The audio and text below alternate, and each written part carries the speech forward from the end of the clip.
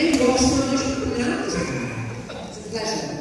Ron, you have made some huge films, some of the greatest movies of all time. What was it like making a Star Wars movie, though? How was that different?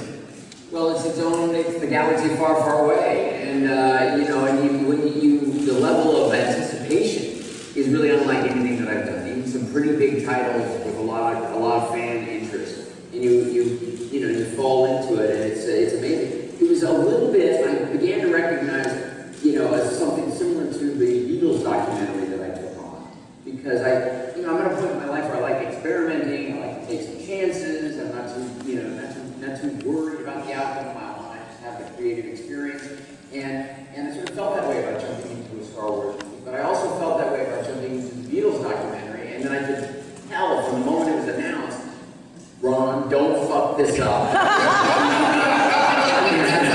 So I immediately, felt the same thing as related to this. Of course, right? The fans care, and they should care.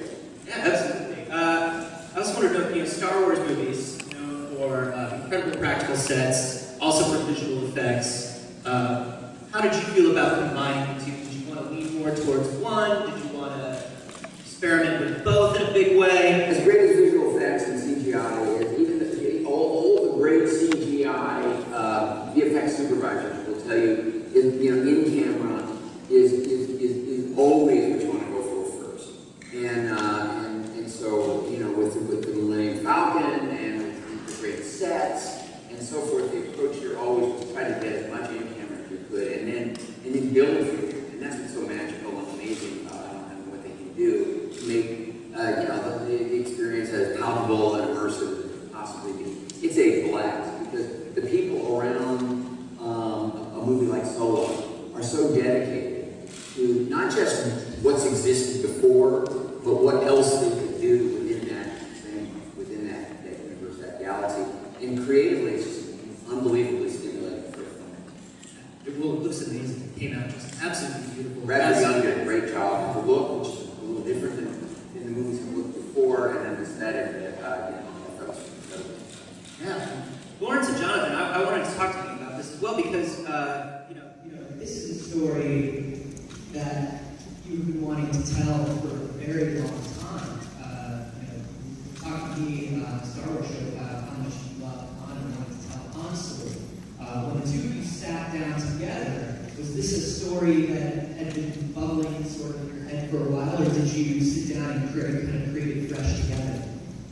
Well, the story hadn't been bubbling for a long time. What had been bubbling for me was the moment when I was relatively young and I first saw Han Solo in the cantina. And I immediately sparked to him. He lifted up the whole movie instantly, and I loved the movie. But at that moment, I thought, oh, this movie's just got me. This is the kind of character that I have loved always. And it's so important in all the movies that I care about. This is a character who's reckless, who's cynical, doesn't trust anybody, who's a little bit stupid. I love that. He just does things he shouldn't do. He gets in over his head instantly. You can see that in the brilliance of George Lucas's cantina scene. It's just a few minutes, and you get everything about who this guy is. And I think he wanted me to write with it because I am. No, it's funny because Larry had decided to get involved in Star Wars based on Han. That was the movie he wanted to make first. He got pulled into Force Awakens, and when he came out, he said, I need somebody to do this with me, and I was sort of the obvious choice for the above reasons, but also because I shared a deep love of this, and I came at it from a totally different place than Larry did. I had grown up with Star Wars, I had grown up playing with the toys, and he thought that somehow between our two dynamics, between me as a fan and him as an older Jedi Master, we could figure out some sort of dynamic where we could forge a story that felt both sort of contemporary and true to the spirit of Solo. Yeah. And hearing about how just seeing the first few moments of Han was just such a huge thing for step into that and sit down in the cockpit of the Millennium Falcon? Yeah, it's really wild, really exciting, kind of bigger than you can even wrap your head around. And it's wonderful, particularly being in the Millennium Falcon. It's very, very cool. And very much like being in the cockpit. You know, you kind of get into the cockpit. For me, it was two things. One, you get in and you can't believe you're in it, and it's so surreal, and that's what everybody who brings the set wants to see and have that experience too. And then, you know, a couple months into shooting it, you're inside of it, you're flying it, you know where the buttons are, you know how the chair feels, you know the yoke, you feel like, okay, this is kind of like my shit. And that is deeply gratified. And I wanted to bring up, you had kind of an experience this morning. Yeah. An experience that's very unique. Beautiful. Oh my God. So I had lunch right before we started shooting, I wanted to talk to Harrelson, just to kind of pay respect and have him give us the blessing for the film. And so we had lunch, I guess, 2 years ago or something, and he was really encouraging, really supportive, and then went off, shot the film, and everything like that. And today I was doing an interview with him, and we were talking about, you know, is there anything else you'd like to ask him? Because he's, I was like, well, you know, I thought we'd have a chance, and he was behind me. And just is so effusive about the movie.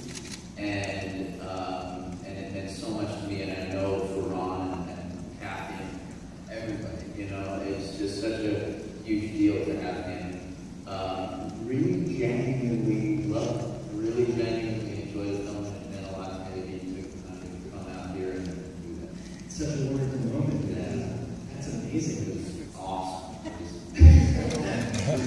Donald, you stepping into the shoes of Lando here, when you were a big Star Wars fan. Your father was a huge Lando fan, you were telling me. What was that kind of experience like for you? Is that a character you ever kind of pictured yourself taking on? I think as much as like any like 7-year-old boy like does, like, it was like, yeah, like, of course you pretend to be him, and I had like a Darth Vader and Darth Vader had like a lightsaber and I bit it off and gave it to Lando. My mom let me have the lightsaber anymore because I choked on it, and it was like really cool. I never thought the first, when I heard they were making these, I told my agent, I was like, if they're making anything with Lando, I have to be Lando. And he was like, I hear you, I don't like your eyes. That was exactly what I needed to hear. I really did like audition like it was like the only role I wanted in the world. It really was. I'm just really happy to be part of this experience. It's really cool. Yeah, my dad printed me with this Star Wars on, because it does feel like a vibe was in the Well, it's amazing to see you two together, and also to see you, Joonas, as Chewbacca. Seeing the three of you together playing these characters. I mean, Chewie is such a popular figure with fans, and I mean, you tell me, like, anytime you're in the Chewie costume, it doesn't matter who people are, they want a Wookiee hug. It's got to be kind of like amazing to be this incredibly loved character. Yes, I mean, it's just something that I really, when I got to know that I had a chance, and then when I got to know that I was going to be playing this character, I really couldn't sleep at night. I was so excited because this was a life changer for me. I was borderline jobless when I got this role.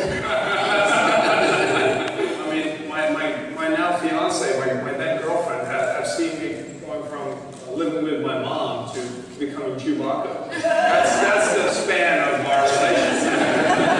She says I've been like this the whole time. It's just now that this behavior suits me. It's funny because this character is so loved, and Peter Mayhew created this character along with George Lucas. Has been so instrumental in giving me his blessing and giving me some tips in our week-long session together how to be this character, and seeing him. You went to a Chewie boot camp. Exactly, yeah.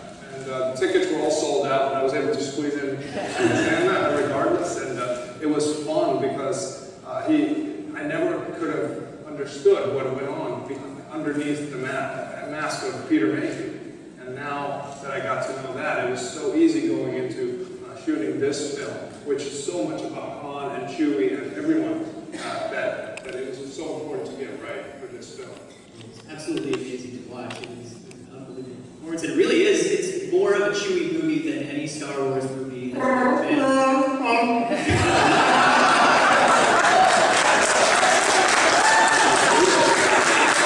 In addition to seeing these classic characters return, there are new members of the crew that are absolutely amazing as well. Emilia, I want to talk a little bit about Kira. She has such an air of mystery around her. It has such a classic sort of femme fatale noir movie feeling whenever you see her in commercials and in clips. Tell me, what was it like kind of playing that, and what is her relationship with Han and the rest of the gang? Yeah, it's pretty, I mean, playing this series is quite a difficult note, I'll be honest. It was really fun. It's pretty difficult to talk about because she is a pretty mysterious character you kind of need to keep tabs on throughout the movie, and so when promoting a movie that you can't really speak too much about, she's harder ones to discuss. But we meet her quite early on with Han, and then they're separated for whatever reason. When we find her again, she seems to have lived a pretty dark life in that time. So when you re-find her, you can't quite figure out what it is that's happened to her at the time that you haven't been with her, and who it is that she is now. And I think that's a question that kind of keeps coming up throughout the movie. Yeah, it does feel like this is a movie that's very much, almost more than anything, it's about watching how different people handle having lives that are very full of adversity. It's been very interesting to watch how each one of these characters kind of takes that on. One of the characters, obviously, is Tobias. Becky very much feels like a Western gunslinger to me, who sort of, he abides by a code, but he's not really going to tell you what that code is, just in case he needs to change the code. Tell us a little bit about what Beckett was like and kind of how you saw him. Well, I felt it was a really easy character for me to play because he's a scoundrel and thief. But I think really well written, and I mean, that's the thing that you have to be aware of. A lot of people who are Star Wars fanatics, this is their favorite Star Wars, which is really cool. But Larry and Jonathan really wrote an extraordinary script. And just at the right time, Ron came in and did his magic, and then you have all this characters. So it's pretty cool to be in Star Wars. It's also phenomenal. And then also in the crew, we have Val. I absolutely love Val. Absolutely amazing. The crew seems to have like a middle story because they've obviously been through a lot together. What was that like kind of playing it, and how does that compare to sort of the vibe of the crew and what you played them on set? Sorry, just the relationship between the crew and then the actual relationship between all of you. How do they differ? We were just, we were quite fun. I mean, they were in extreme situations sometimes. The back is this room is honestly a quarter the size of the, canvas spaces that we completely taken over. The production design was so amazing. So we would feel like we were in like real sort of battle scenarios with explosions going off and debris and like mud in places you didn't even know you had places. It was like a nightmare. And the one thing that's really was just humour. Always was humour. Just and because obviously we've been shooting for a long time, and some of the stuff that you share and taking the piss out of each other all the time, because there'd be a lot of situations where helmets would come off and got speared and things would go wrong, a lot going wrong. So that camaraderie was really fun. We were really learning to battle together. We obviously sort of fantasy fun battle, but it was still going into that. Yeah, that sort of vibe of just also has an incredibly fun vibe to it. And speaking of that, I want to talk about L3 Phoebe, who I just think is incredibly fun. She is not like any droid we have ever seen in Star Wars before. Can you tell us a little bit about what makes her an individual and what you kind of try to get across about L3 for the fans? Well, L3 is a real inspiration to me. She's a self-made droid, so she created herself out of parts of other droids, which sounds kind of frightening, I put it like that. Where did you get with it? But she created herself out of astromech droids and coastal droids, and so she turned herself into a unique creature that's kind of taller, stronger, more independent than she originally was. So, yeah, she's got a great attitude, and she has, she's very clean. She's fearless, she's uncensored, she's very funny, and she's a revolutionary. She has an agenda, which is bigger than the sum of her parts, which is something that's really extraordinary for her character. It's great to play that, great to play with the message. And then Paul. Dryden is legitimately terrifying, man. Dryden is spooky. I was very, very creeped out. How did you approach him, and what did you kind of want to do with that character? Because his vibe goes back and forth so quickly. Yeah, he's a lot of fun to play, and you know, again, it's written really beautifully. Thank you guys, and I, having texted Ron, having said, hey, Ron, have you ever spent a long winter evenings like I have wondering why you're not in the Star Wars franchise? and he said, give me a minute. And I was, so I I came on set really quickly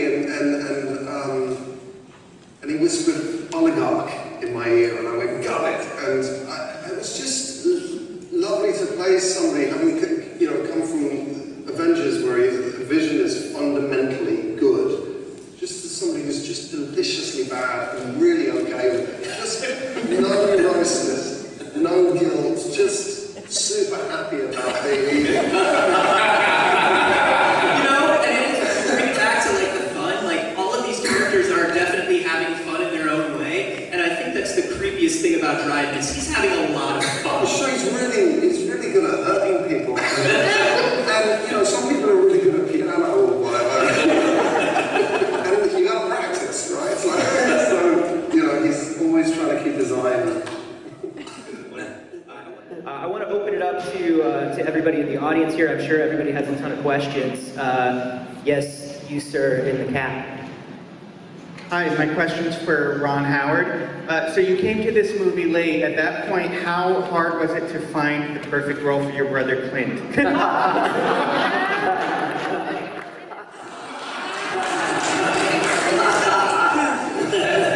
Well, it was pretty damn easy. I did come into it, late, and there was a lot of work that Phil and Chris had done. Unfortunately, it created differences and created, there was this circumstance where they were not going to carry on, and within that, there were a lot of things that were really strong and already worked, and we knew we wanted to keep, and then other things that hadn't been done yet, and other scenes that I was given the opportunity to sort of experiment with and explore. And I sat down with Larry and John and started talking about this, that, and the other. And there was this great sort of scene with L3, and it just sort of came up in conversation, that L3 needs somebody to be pissed off at. And I said, my brother. Pissed off at. It's kind of funny when he's doing it. It is always fun to kind of watch and be like, okay, where's Clint? There he is! The fact is, I love working with him. He's a great character actor. He's funny, he's smart, he's a great team player, and he's not in all my movies. There's not something really juicy and fun for him to do, than actors I don't have. But in this case, I knew it would be fun, and he had a blast with it. great. He was just like, hit me harder every time. So that was fun. Yes. Yeah, the way I went about it pretty much was to watch the original movies very early on, and just kind of absorb as much as I could, both of, you know, I think mainly the character, you know, how the character is operating in the world, and Harrelson, and the whole Star Wars universe, which is so rich and there's so much to it. And so I tried to kind of take in as much of that as I could very early, because I had to go for quite a long time before we actually shot, and then move into working on the part and kind of put all that aside and forget about it and play this guy where he is now in his life. It's the most important thing, that it feels like a real person. And so, yeah, so then I kind of moved into working on this story, this moment in time. Yeah. I blew my first take, which was meeting everybody, and part of that was I had to shake hands with Chewbacca. I kind of started shaking his hand,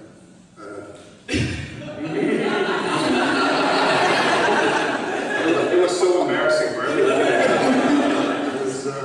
I went in for a cuddle, and everyone was like, actually, everyone was really relaxed about it and said, you know, everybody is.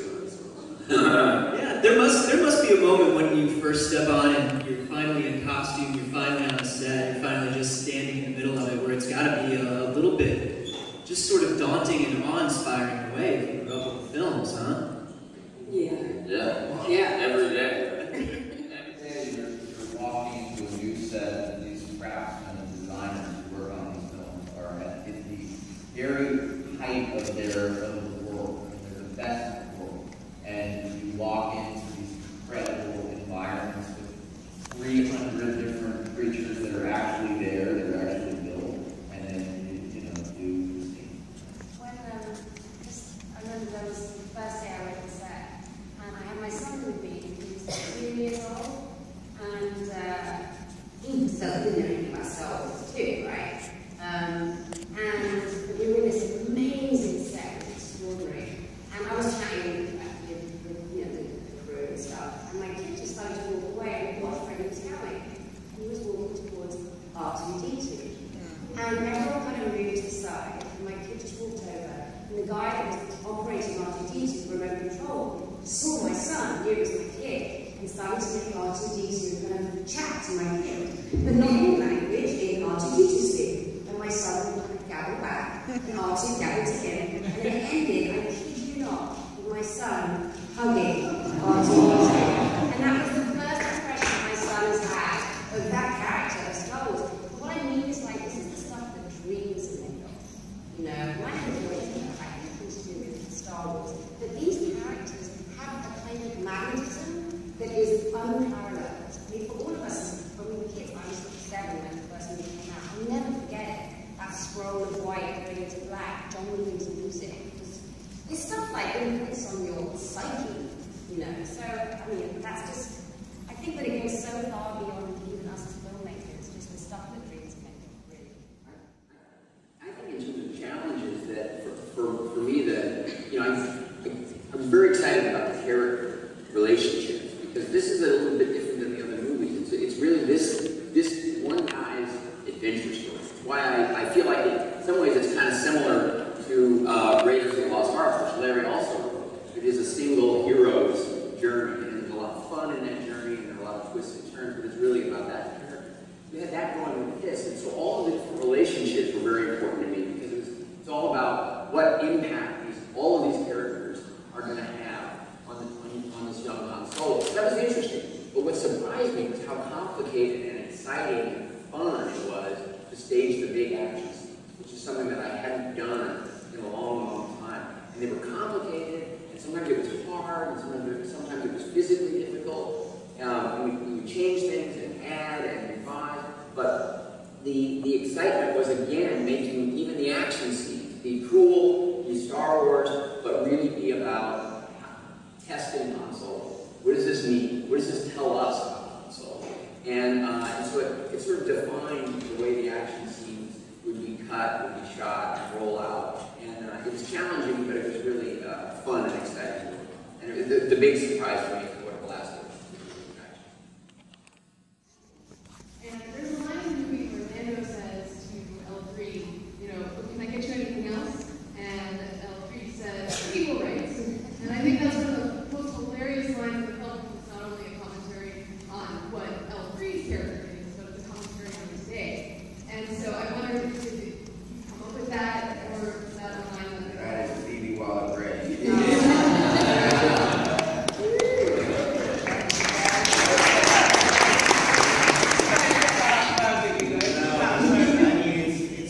Real treat to work with everyone on this panel, but it's to be able to sort of write situations and then have performers and writers in their own right who can contribute a better idea on top of what you've created is a big part of it, you know, and it makes us look good and it makes everybody feel good, you know, because there is always a way that these things can be enriched and made more on point with what it's supposed to be about, and that is a perfect example of something that just feels totally true to her character and to what we want it to be feel like.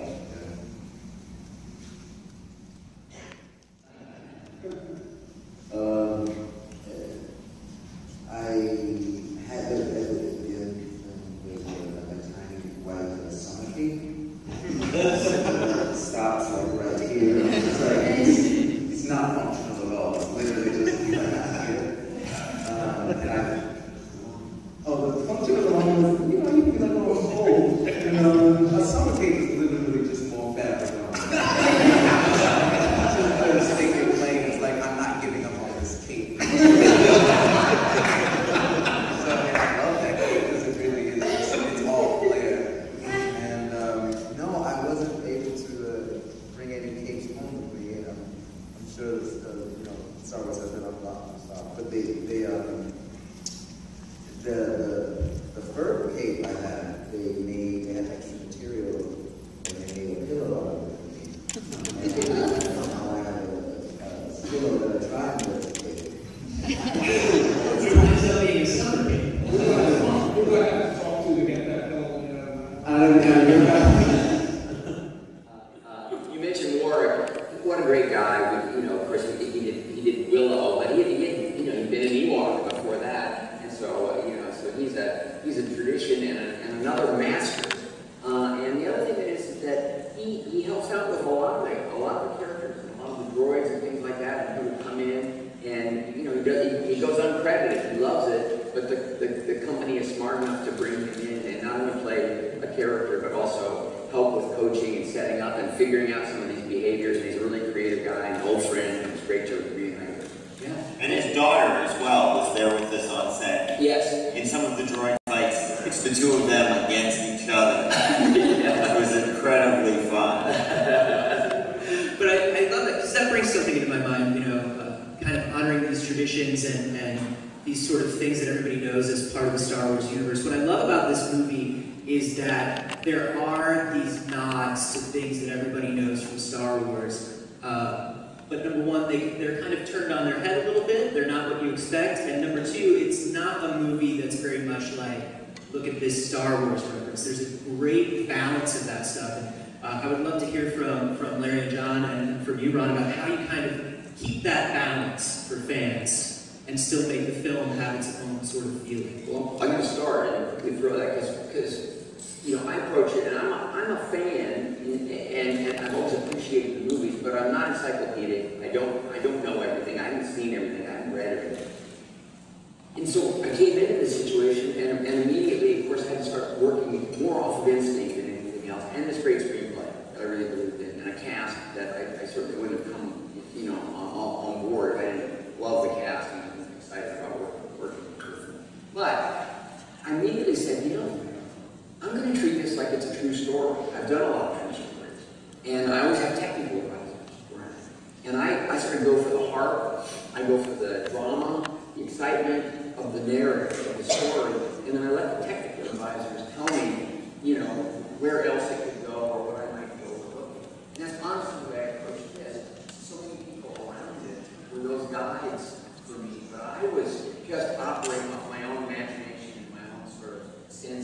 what I'd like to see or where I think this character is going. But they really understood it, and John in particular, the production he is encyclopedic. He was awesome in terms of contributing those sort of things and sort of evaluating. Yeah. Well, when I got involved back in The Empire Strikes Back, I don't think I ever thought of, oh, this is Star Wars, Star Wars, Star Wars. I thought what had gotten me when I had no connection to it on A New Hope was this is a great story. And George had set up something that could go off in many different directions and that would be wonderful for a long time.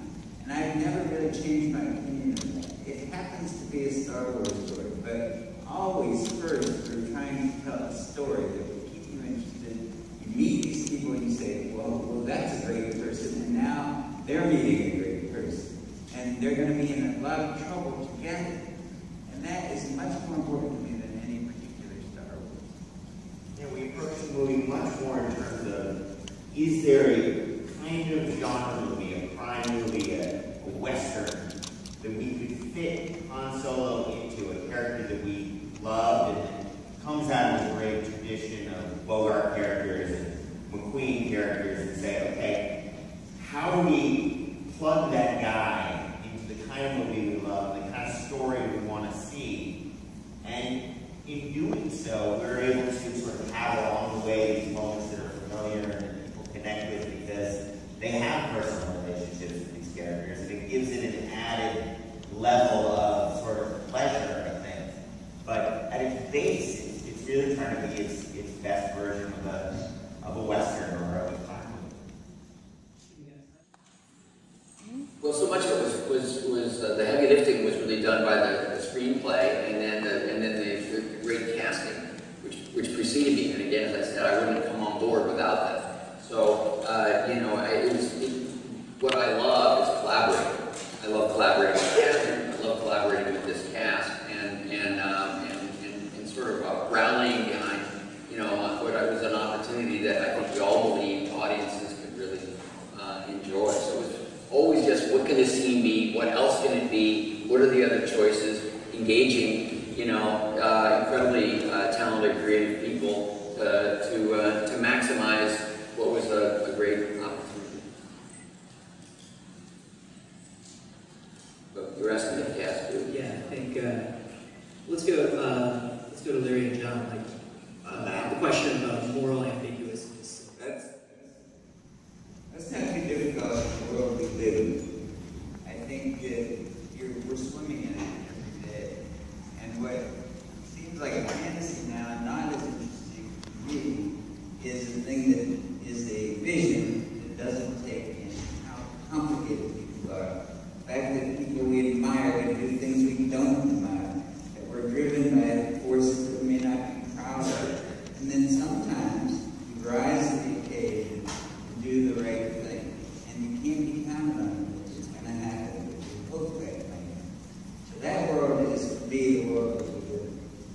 And Star Wars so often, and almost really up till this moment, has been a very classic story of the dark and the light, the good and the evil. And we saw this as an opportunity. What was exciting to us about writing this was to really make a character movie where every character had some ambiguity to them, and everyone was sort of after their own particular ends, and that informed every stage of the writing. But yeah, there are challenges also to, when The New Hope came out, it was a different world, and we hope as writers and as filmmakers and the entire cast that the world that we live in now is reflected in our art, and we try to be sort of faithful to what we think is appropriate for the times, and how our perception of Han would evolve in 20. That's my favorite part of the movie, really. I love that they're not looking for people to go to the airport and see coming in these years before and why they're there. Because it's really, that was a part of being you get to see why Han is operating. Even by the end, it did maybe people wrong things for the right reason, maybe the right things for the wrong. Absolutely. That's what everybody has to do.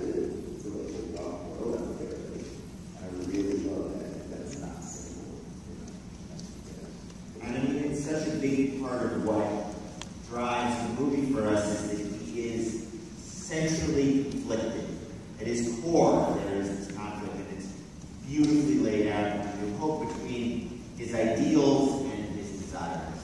And he's constantly at war with that. He's at war with that in this movie, and he's at war with it in all the movies that will follow in his life. And that's a very fun sort of charge in his life. Great. Well, thank you so much, everybody, for taking the time. Thank you all for coming out. Cast and filmmakers of Solo, a Star Wars story, everyone.